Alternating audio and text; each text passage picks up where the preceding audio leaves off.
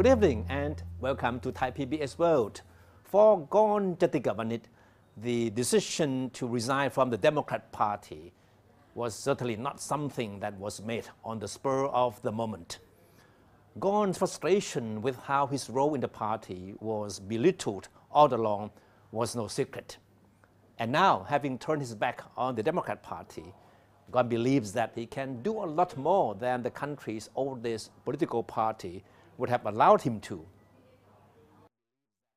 Only a day after he resigned from the Democrat Party, Korn admitted that he is in the process of forming a new political party. Korn insisted that there is no bad blood between him and the Democrat leadership, but made clear that he wouldn't want to spend the rest of his political life wasting precious time and not being able to do what he wanted to.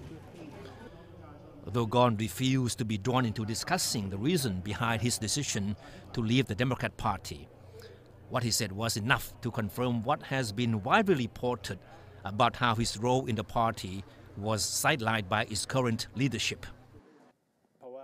Speaking during an interview program on Nation TV, Korn repeatedly talked about how time was running out for him to turn his many ideas into action. In the end, I have come to a conclusion that working outside the party should help me reach my goals better, he said. Korn said he is working with a group of people to set up a new political party, which he hopes will play a role in bringing about needed change to Thailand.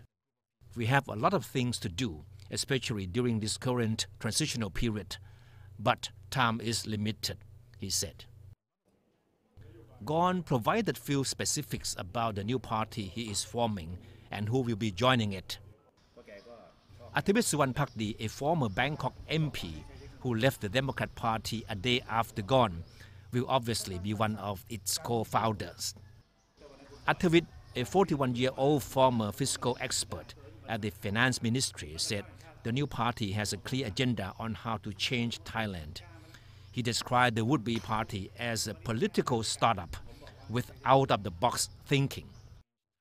Korn admitted that leaving the Democrat Party was a tough decision for him.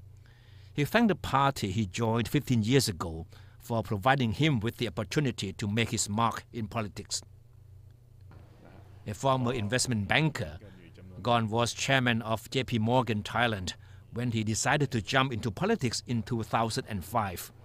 His election debut in Bangkok was an instant success that subsequently paved the way for him to rise in the party's top echelon and to eventually become its deputy leader. Korn was finance minister in the Abhisit administration in 2008 and was widely seen as a potential successor to Abhisit Vechachiwa as party leader. However, Korn fell out of favor with the current Democrat leadership, which took office in May last year after Abhisit resigned as party leader, following the party's humiliating defeat in the March general election.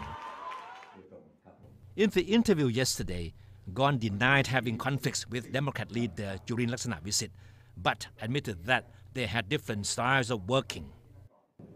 It's widely known that Korn's role in the party was largely reduced after Jurin took over the reins after winning a leadership election in which Korn also unsuccessfully contested.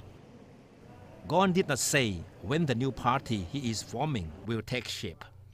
He said potential founders and members include professionals and experts in various fields who have the intention to contribute to moving the country forward. Political observers believe that, with his experience and political stature, Korn will certainly be a new political magnet that should attract many people interested in politics. Korn's latest move is adding a new element of excitement to Thai politics. And we can be sure that from this point on, our eyes will be on his every move. And that's all for ThaiPBS World tonight. Thank you for watching.